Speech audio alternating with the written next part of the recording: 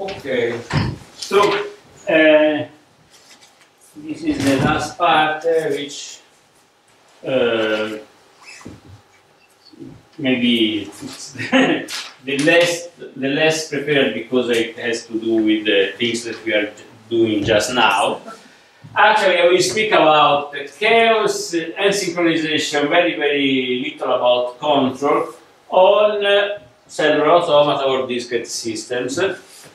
And so actually, I shall show that, I hope, that synchronization is something that is related to observability of systems. Okay, the idea is to understand the origin of unpredictability in extended systems which are not caustic in the usual sense. I mean, that a lot of, for instance, biological systems, say cells and so on, they live in a very noisy environment, thermal noise, things that happens outside.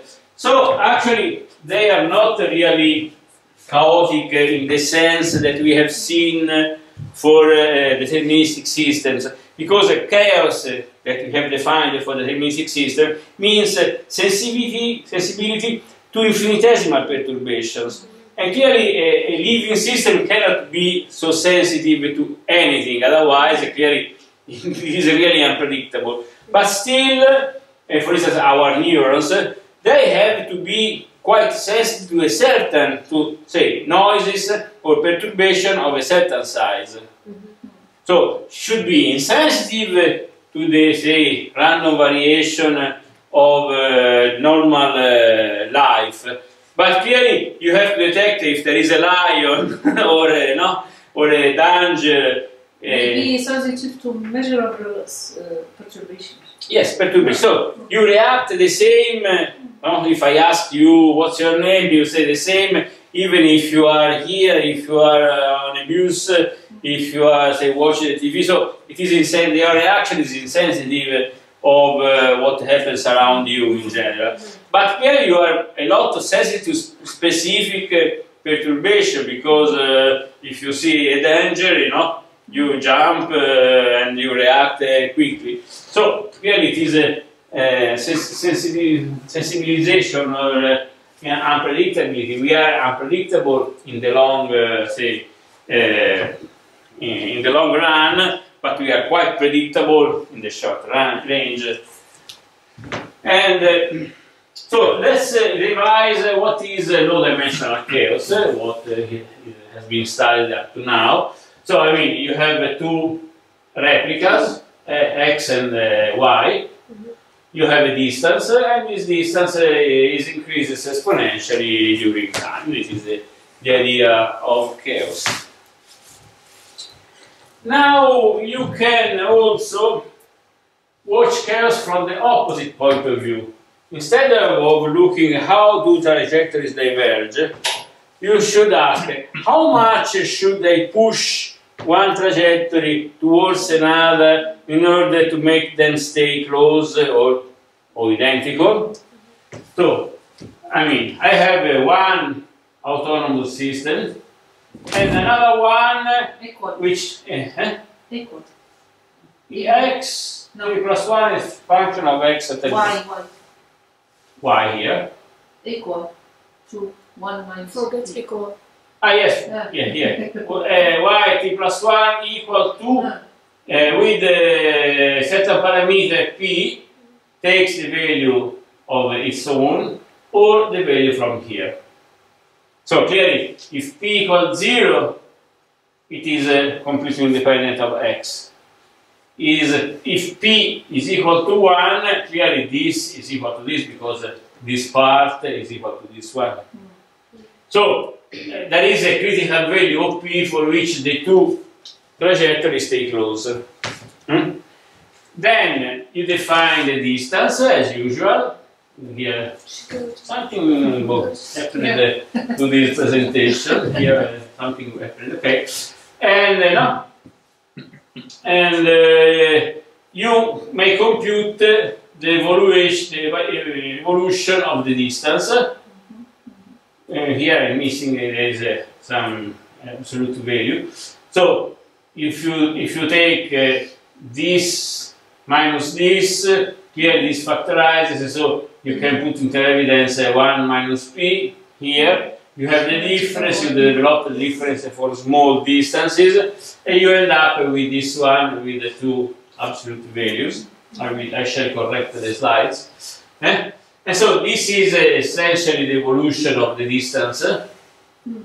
And you see that this, if the system is chaotic, this gives something which is greater than 1, so it tends to increase the distance, but this is less than 1, so it shrinks.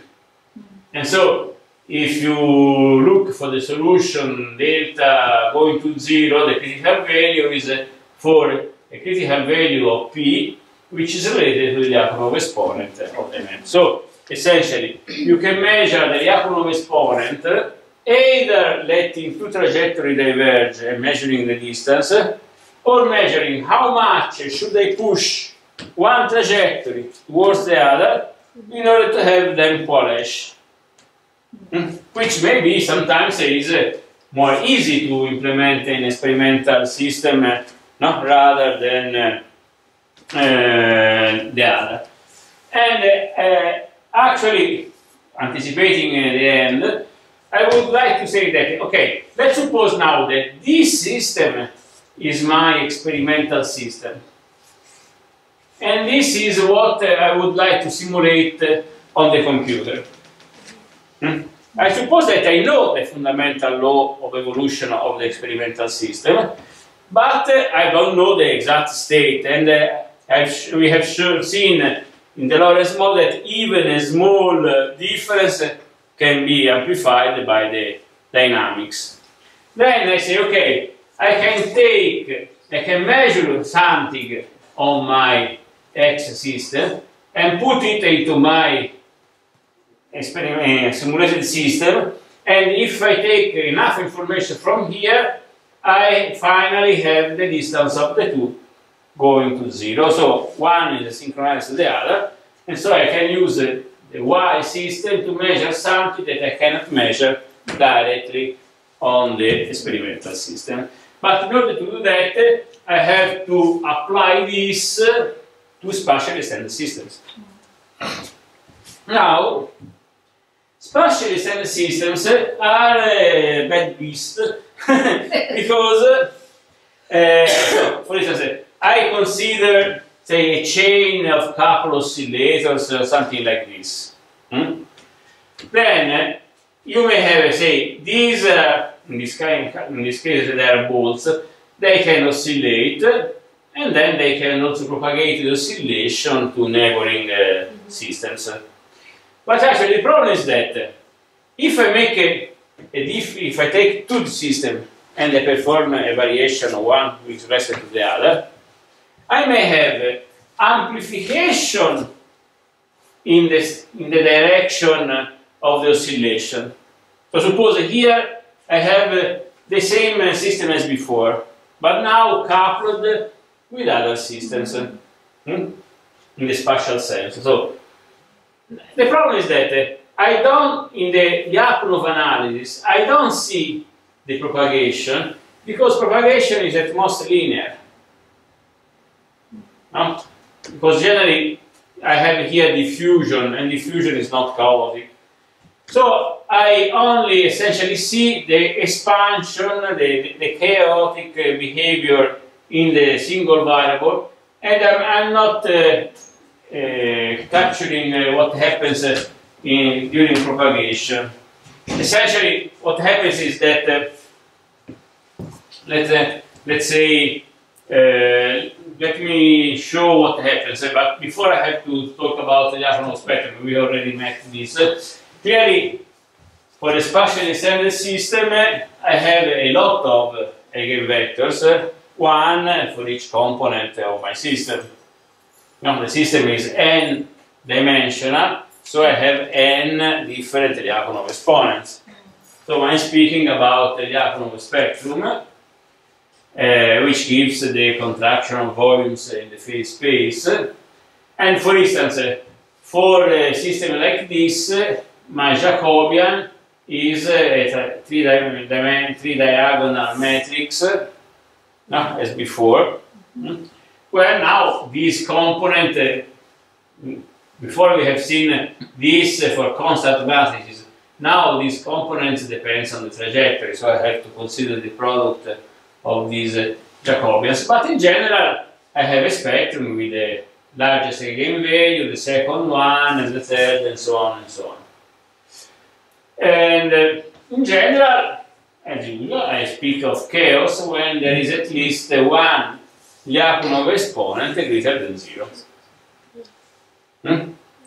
We have seen for the Lorentz system, which was three-dimensional, we had one big one positive Lyapunov exponent and other 0 or less than 0. In general, if there is at least one Lyapunov exponent greater than 0, I have this expansion. This is a typical spectrum of an extended system.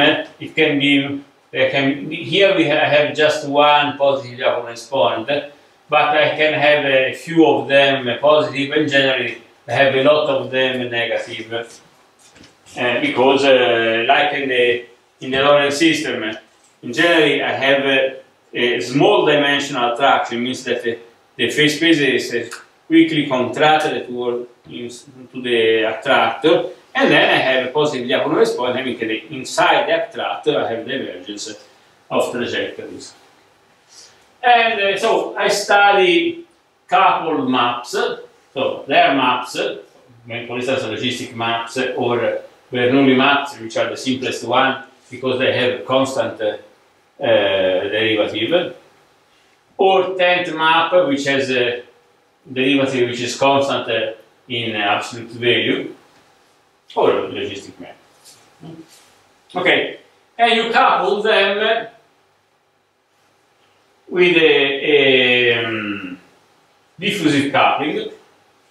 I mean, if you perform the almost homogeneous expansion, you end up having the logistic map plus a Laplacian. Essentially, the simplest approximation is just to put a diffusion operator to the logistic map.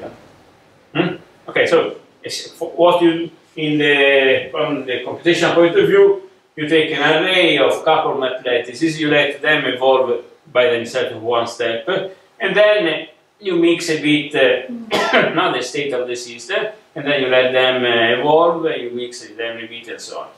So you have two parameters. One is the parameter of your map, as before, and the other is the coupling.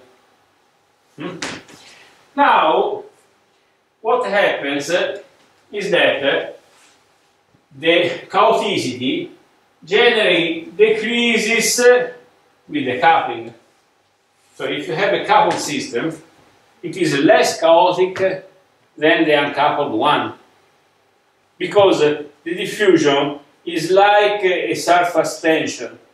It makes the two maps, two nearby maps, are not so different because they are coupled by diffusion. So when there is no coupling, each map in each site can take a random value. So it can be extremely disordered. But if you have diffusion, you don't have so strong a variation. So they are forced to stay all very near one to the other. No? And so, if you plot the largest Lyapunov exponent with respect to the coupling, you see that this is the Lyapunov exponent, this is for the logistic, this is for the tent map.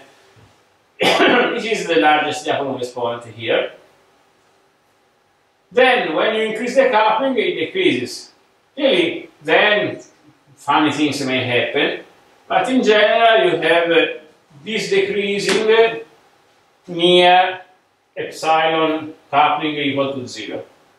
So essentially, what is well known is that a diffusive reaction diffusive system is less chaotic than the reaction system itself when diffusion is absent. Because diffusion is similar to a surface tension. So it means that it cannot become extremely rough, your chain, because a diffusion is like having a spring. It keeps this staying so smooth, so it cannot diverge in every sense. Okay, but from the point of view of predictability, of controlling, actually an uncoupled system is much easier to be controlled than a coupled one. Because if you have an independent oscillator, you have just to control one after the other, and you have no problem. Why? If they are coupled, you have to control all together. Otherwise, you cannot just control one after the other. You control one and it starts synchronizing the other. Understand? If you have, there is a nice video that I don't know if I have here of Strogas again, where he shows that if you take the metronomes, those used for music, clearly if they are placed on a table which is stand, they oscillate out of phase. But if the table starts oscillating by the action of the metronomes, they may synchronize because they are coupled. Okay? So you think of something similar, but not with metronomes which are essentially periodic systems, but with chaotic systems. In chaotic systems, it is the opposite, because if they are chaotic but everything is uncoupled, you take the first and you control it, then you take the second, you control it, you take the third, and so with the little effort you can control all your oscillators. But if they are coupled, you synchronize the first, and when you pass the second, the first desynchronize because receives inputs from neighboring oscillators. So I have to synchronize a lot of them together in order, or control a lot of them together in order to have the whole system controlled. So the system is less chaotic, but harder to control. Now, so the Lyapunov exponent tells nothing, but at least the maximum Lyapunov response tells nothing about this. Now, let's think of using the pushing technique in order to measure the real chaoticity of the system, as I have shown for one-dimensional system before. No? I showed that I can measure the chaoticity either by measuring the Lyapunov exponent or by measuring the effort necessary for pushing two replicas together. So let's try to use the pushing method with extended systems. And I can choose, say, at least two different ways of pushing. Uniform, which means pushing all your oscillators together. I mean, I have a series of oscillators, another series of oscillators. I measure the state of all one system, and I push together all the others toward the first one.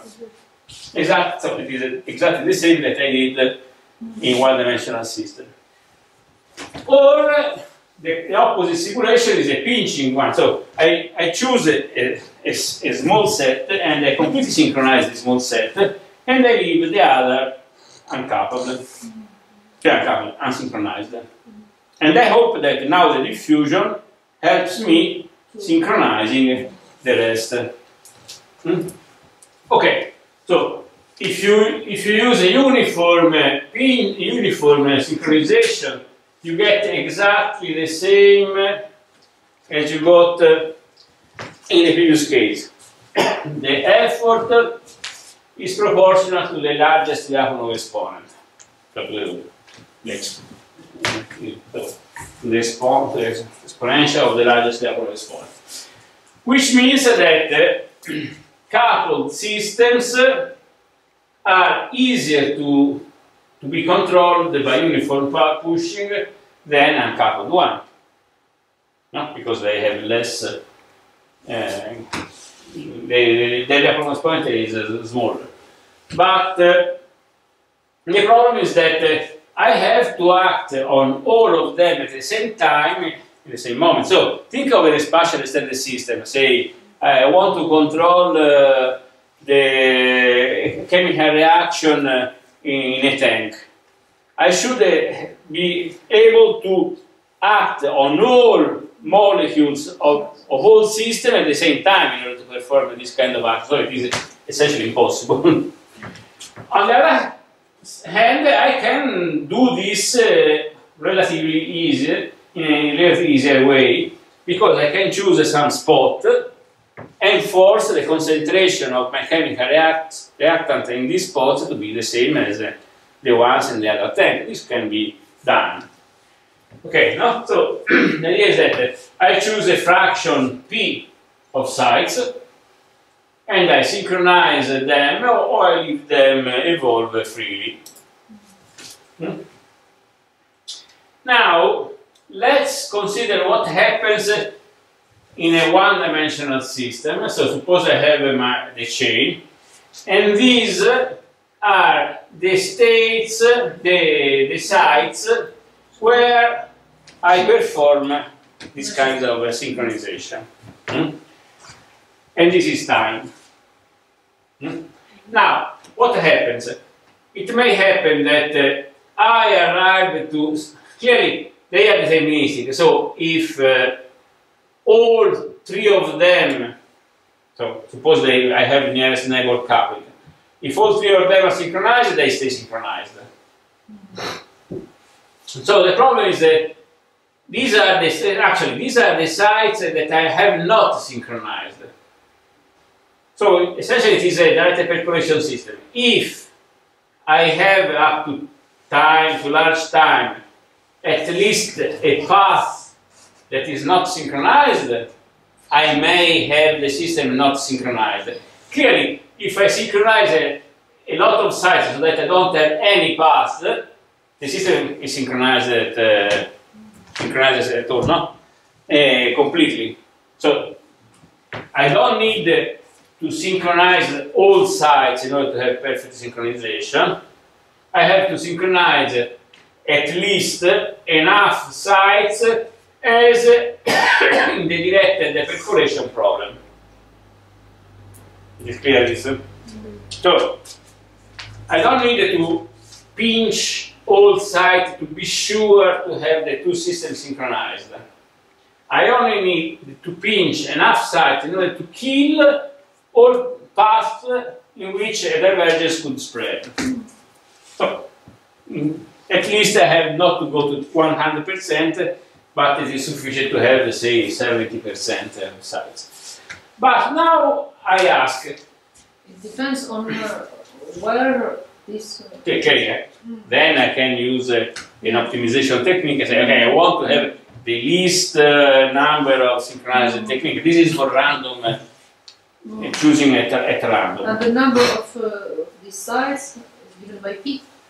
Yes, but I know that I've seen in the other lesson that there is a critical value of p for which there is no percolating path.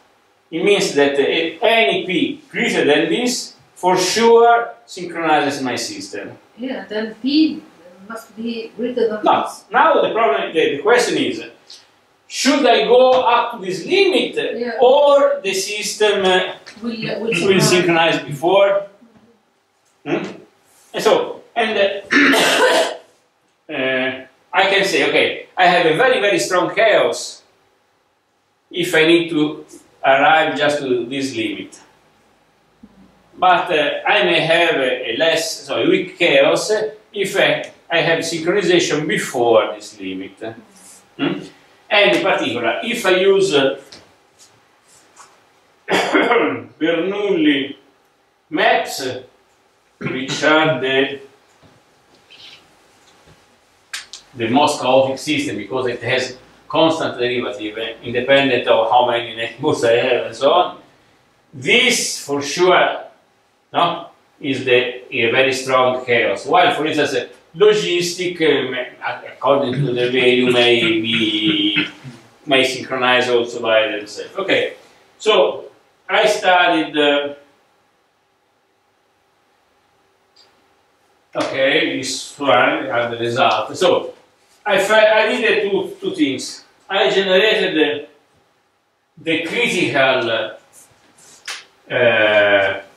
cluster, and the invariant percolation that I had not time to explain last time is able to give me exactly the limit value, the cluster that percolates at a critical value. So this is the smallest clusters that percolates and that is generated by a random process. Okay, I can construct by hand a path, but it is not generated by a random process. And then I study what happens on this cluster, and I get the frontier. This is coupling, and this is the parameter of the system, and this is the frontier that gives a synchronization. So how do I read this? Say, without any coupling, I don't have any synchronization for any value of A. This diverges. No? But if I increase coupling, I may have synchronization for a certain A, and remember that A is related to the Lyapunov exponent. And so I see that either for Bernoulli or tent map, I have the synchronization for the smallest value of A for epsilon equal 1/3, essentially. It means that it is the point where it is more difficult to synchronize a system is not with epsilon equal to 0. Actually, with epsilon equal to 0, for any value of A, I can synchronize the system. No? Because suppose that it is not coupled. I choose at each one step 1 out of 1,000 sites, and I synchronize it. But so I synchronize this, and this stays synchronized forever. Then I synchronize another one, and then another one, so I can go as low as I want, and at the end every site is synchronized. They are uncoupled, so they do not spread. Chaos stays there. No? So for epsilon equal to 0, for any chaotic system, I synchronize it without any problem. On the contrary, if epsilon is 1/3, I mean, they are democratic coupling, they take 1/3 from the left, 1/3 from the right, 1/3 from the previous value. It is the most difficult system to be synchronized. I have to lower the chaoticity to this value, because otherwise I'm not able to synchronize the system. Because I pinch it in some places and it starts bubbling and propagating in others. So I have to synchronize a lot of sites all together in order to keep the system synchronized. So the message is the point where this procedure shows that the system is actually more unpredictable, more difficult to be controlled or to be synchronized in this sense, is where the coupling is essentially uniform. So if it is more towards keeping the same value as the previous map, or more oriented in taking the value of the two other neighbors, it is essentially easier to synchronize. I can synchronize up to a chaoticity much higher than this is area. So if the system is weakly coupled, I can essentially synchronize less sites, because then I can there is less influence from neighbors that brings my system out of synchronicity. Okay, this is for synchronizing chaotic system, but now let's go to the problem of synchronizing a non-chaotic system. Because chaos has this, so chaos depends on the scale of observation. For instance, let's take again the logistic map near the period 3 window, or near any bifurcation. You see, this is the periodic 3 window. Here it is a period 3, ta ta ta ta ta ta. Then they start bifurcating, and then chaos appears again. But if I go on this line here, and I observe the time series, I don't know if it is this. Yeah, you don't see, but there is a point in the middle. Ta ta ta ta ta ta, and so on. I essentially see a period 3. Clearly, it is not regular because it is chaotic, but the essence is that it is still a period 3. Because my trajectory goes from here to here to here, then back to here, here, here. It does not go to exactly the same points as it did before, but essentially my system is periodic. So if you see this, you don't see it is chaotic. You say, okay, this is essentially periodic with noise.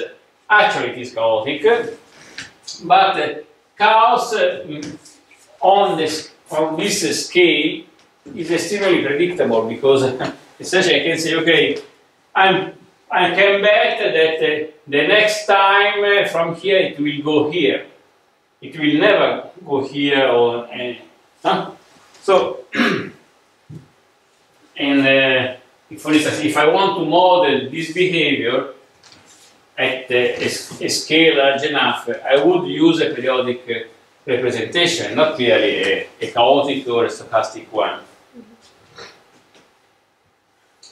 So, for instance, I can study, this is a map, so a dynamical system, which, there is a parameter that makes that it goes from this one, which is the 10th map, which is strongly chaotic, to this map here, which has a behavior, I can show it here, that starts chaotic, but after some times it starts appearing a pattern like that of cellular automata. So the chaos, this is called the transient chaos. Here the system is not chaotic from the point of view of dynamical system, but still is unpredictable, because this is a very complex behavior, and it is very hard to say where it will go after some time. No? So this is the other side of chaos. I can have unpredictable system which actually is not chaotic. No? From the point of view of the other representation. But if I look to sites that are not synchronized, I see essentially the same. So if I use the pinching synchronization here, I see essentially the same patterns as I see in chaotic system. So this is for saying that if I measure the effort needed for pushing two systems together, I get some result both for really chaotic systems or for systems that are chaotic in the cellular automation sense. I mean, they are actually discrete, so they cannot be chaotic, but they are really predictable. So, for instance, these are typical cellular automation rules. In here you don't see much, but they are chaotic, and if you make a perturbation, the perturbation essentially propagates to all system. So this is so clearly, from the point of view of infinitesimal perturbation, these are stable systems. But if a perturbation is large enough, it perturbs the whole system. And I can use the pinching synchronization also for trying to measuring the chaotic behavior of these things here. Actually, I can also do some analytic prediction. I can use, I can define Boolean derivatives, which could be also extended to say, derivative at a finite increment. Instead of taking the limit delta x going to 0 as the usual derivative, I may ask, what happens if I use a finite difference? In some cases, you can get some results that are similar to what happens in using standard derivatives. For instance, you can do Maclaurin expansion. There is a chain rule that says, okay, the way that a difference from here can go to here is the sum of this going this way, plus this going this way, plus this going both of this way, which is essentially the expansion, the chain rule of derivatives. And for instance, this is the derivative of rule 150, the linear rule. And you compute this. How is the derivative of this function with respect to this variable in this configuration? Well, you change this variable, so you get where is it? This configuration. No? And you see if the f changes when you change a variable. If it changes, you say, okay, the derivative is 1. If it doesn't change, you say the derivative is 0. Clearly, here it is a most chaotic or more rule where all derivatives are 1s, but for instance, in other rules, you may have 0s and 1s in the derivative. For instance, here, the derivative with respect to this variable is 0 because 0, 1, 1 and 1, 1, 1 have the same result, so it doesn't, it's not sensitive to the variation of this variable. So you can define a Jacobian exactly as we did for standard continuous system with the standard continuous derivatives. And I skip, you can get the largest Lyapunov exponents using this rule. You can also make an approximation which is called the random metric, because remember, in order to compute the Lyapunov exponent, I have to compute the product of the Jacobian over the trajectory. Over the trajectory, no. And the Jacobian changes with the trajectory. So it is not always the same. For this, I have to compute the product of the Jacobian. But a classical approximation is that to say, okay, instead of computing really the Jacobian for each step, I take the structure of the Jacobian. For instance, it is a three-diagonal, or maybe it can be just two diagonals and so on. Or in any diagonal, I can have a certain number of ones, a certain probability of having 1, a certain probability of having 0. For instance, for this, the Jacobian is always the diagonal with all ones. But for this, it is the diagonal with a certain percentage of ones, and not all ones. Now it is the fraction of ones on this line. It gives you how many ones are in the three diagonal of the Jacobian. And so I can say, okay, instead of using real Jacobians, I can use a random Jacobians, extracted, keeping the percentage of ones on the three diagonal fixed. And with this I can do all computation by hand. And I can get, for instance, this curve here, which is the Lyapunov exponent as a function of the number of ones on the three diagonals if the matrix are random. Then I compute what happens to chaotic cellular automata, and I see that the cellular automata are not so different from what the random matrix approximation says. And you see, there, some of them are different, most of them are on the curve, and I can, that is clearly here the problem, so this is very similar to a phase transition or to a bifurcation. So clearly here I have the largest error. In particular, I don't have any rule, at least for cellular automata with the range equal to 6, up to 6, which is here. So, but here, for instance, I have a lot of rules. This is for elementary cellular automata, so R equal to 3. And okay, so in any case, the random matrix approximation is not so bad.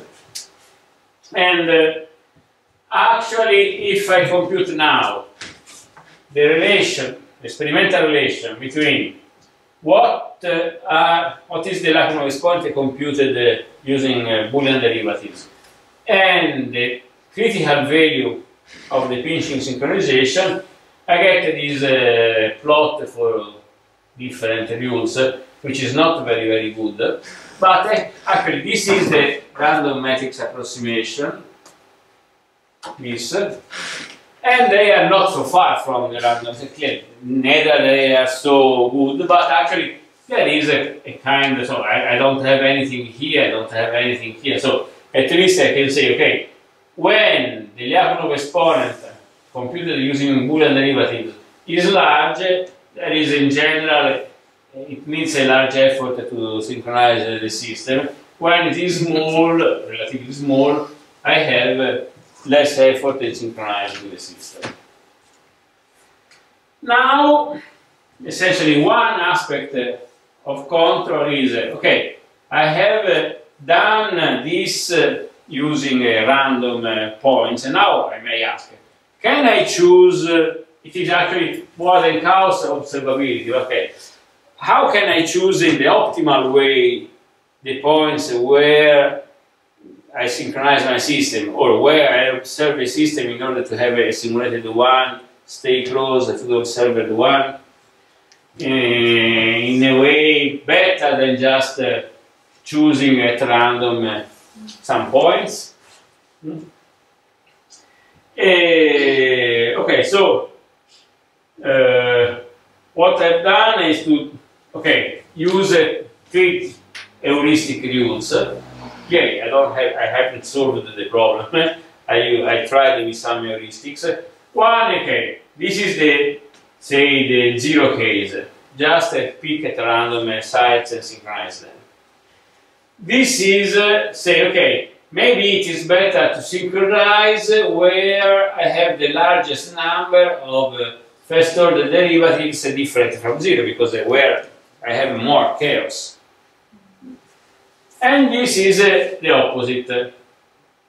I synchronize the system where I have the least number of first order derivatives equal to 1. So where there is less chaos originated. Clearly, I avoid where the sum is 0, because where the sum is 0 it's synchronized by itself, so I don't need to put any effort there. Now, for the rule that have all derivatives equal to 1, clearly I have no difference, because all derivatives are always 1, so there are no places where I have less derivatives than others. And so clearly the three methods give essentially synchronization for the same number of points. But for other rules, I have the not expected result that if I choose the points where I have less chaos, so less number of diverging trajectories, I get a faster synchronization than the case where I blindly choose sites at random, or even less, or even better than when I choose the number that have more paths. So essentially what I'm doing here is to take the cluster where chaos can spread.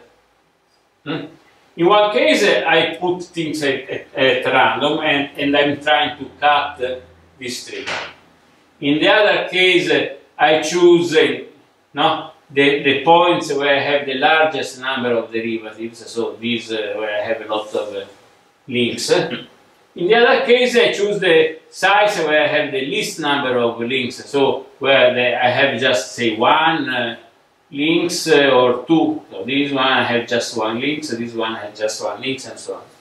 Okay, so in the first case I am taking things at random. In the second case, I prefer to choose sites in the middle of this cluster. In the other case, I'm trying to choose things that are at the boundary of the cluster. And the aim is to have the cluster disappear.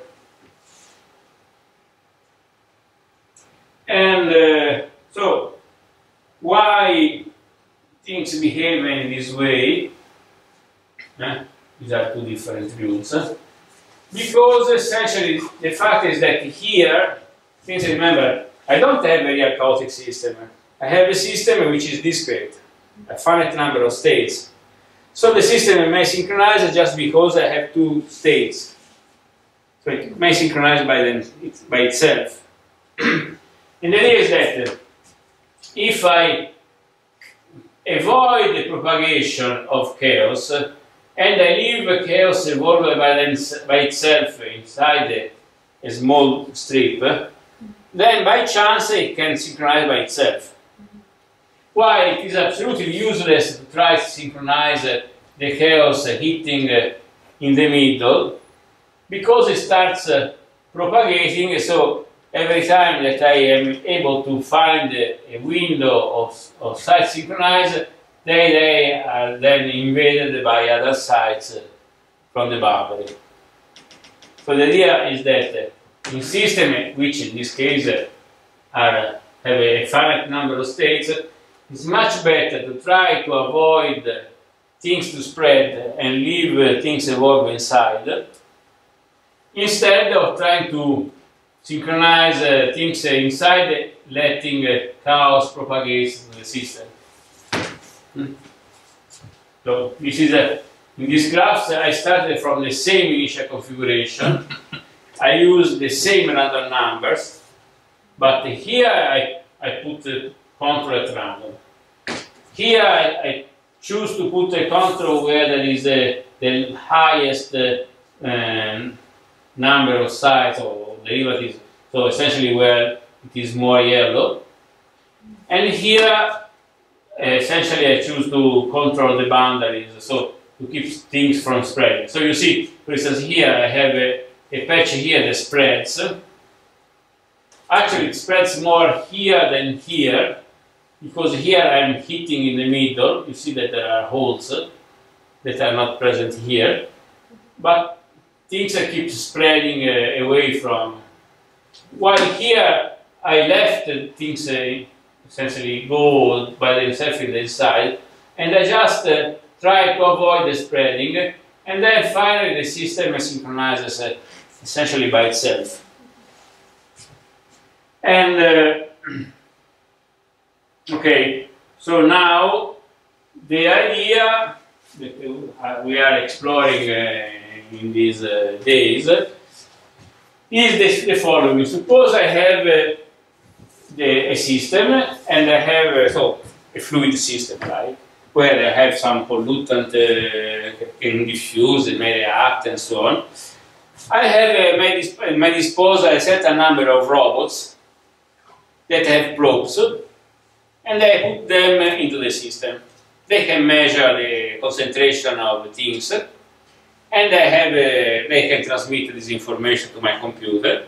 In my computer I have a simulation of the system, and so I think I know the fundamental laws of the system, but I want that my simulation be synchronized with the one in the container, maybe because I have some zone which is inaccessible to my robots, and I would like to know what is going to happen there. Since I cannot directly measure this, I say, okay, I simulate the system. I synchronize the system with the reality. If I'm pretty sure that the two things are similar, I can use my computer to measure things that I cannot measure in the reality. So the first step is try to synchronize my computer simulation with what happens in the reality.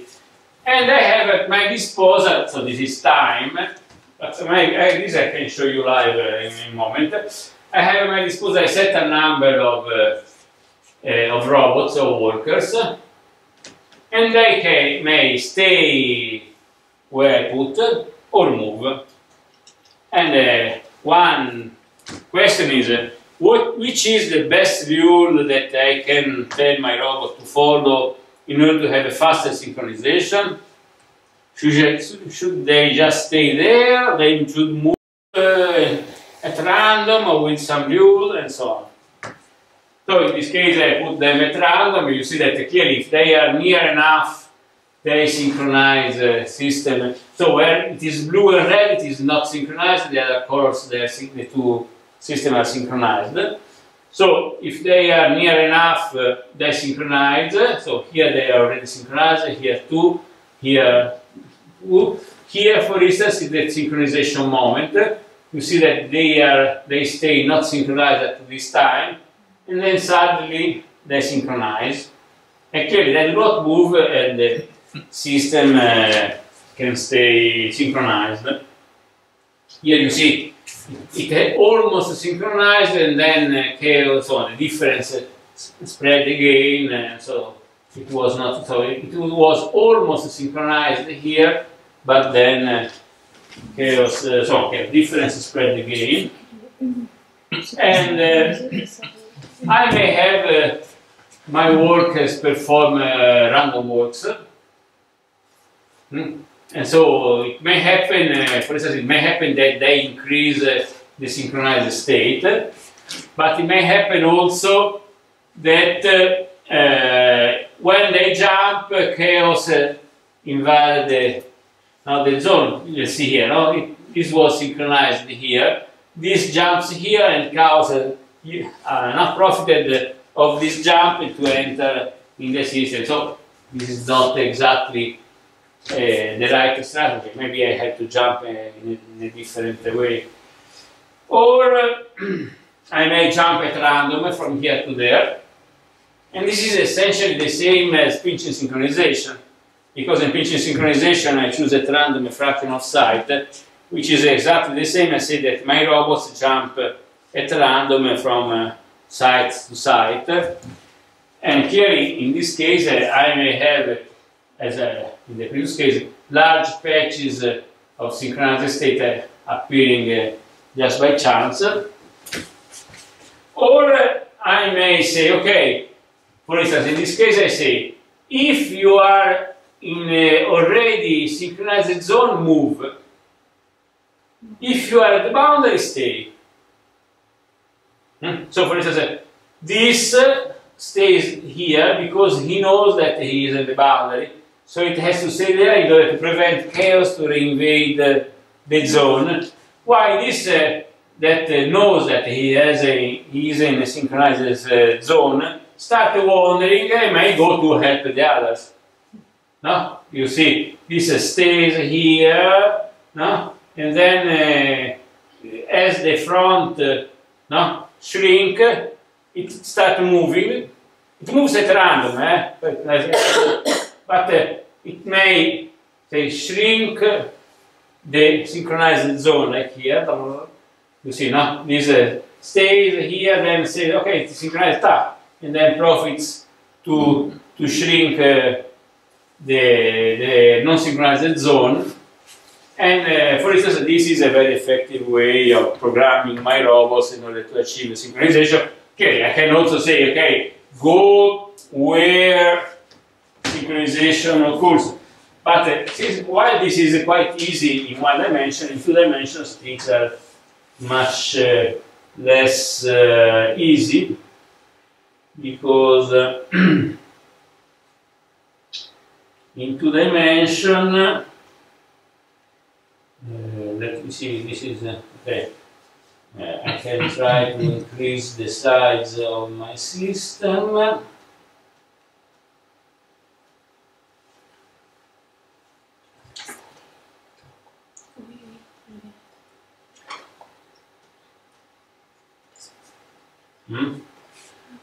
Okay, so this is another system, let me increase the number of, say, 80 by 80. But I have also to reduce the size to, say, 8. Okay.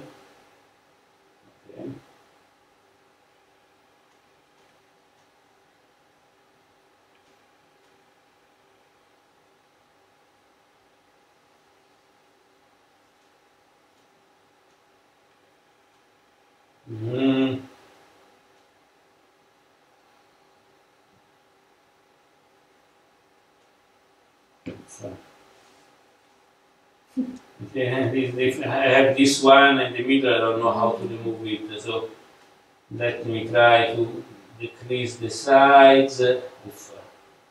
Maybe it is already opened below.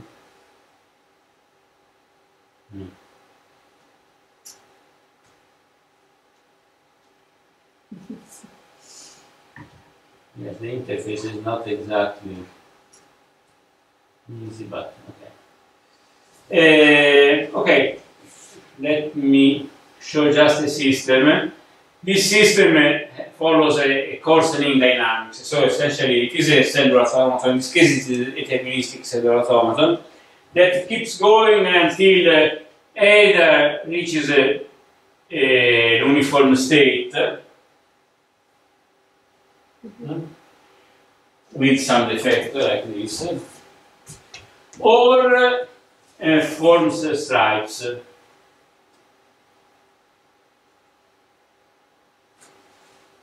I don't know if yes, probably yes.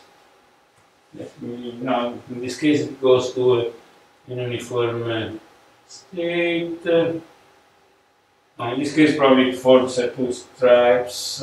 Yes, it is periodic.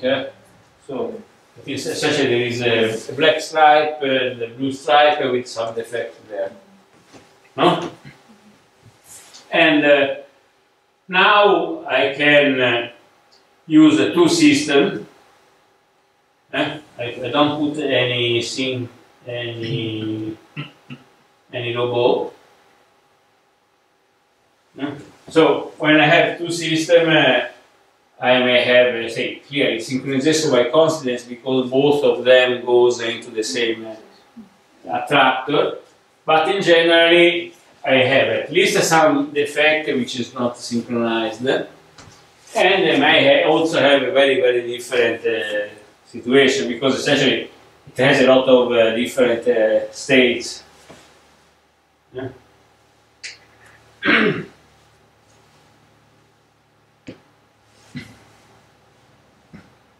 Okay, this goes to an almost synchronized state because both two replicas goes to the black state, while in other cases they may form they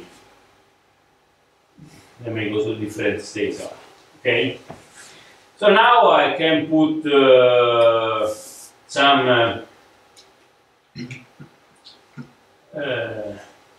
robots there. In this case, they are still. The robots are these stars here. So you see that where the stars are, the system is synchronized because the robots keep keeping data and transferring to the other one. But okay, in this case, by chance, they go to the almost synchronized state. Clearly, they cannot synchronize these points because there are no robots there. So, in other cases,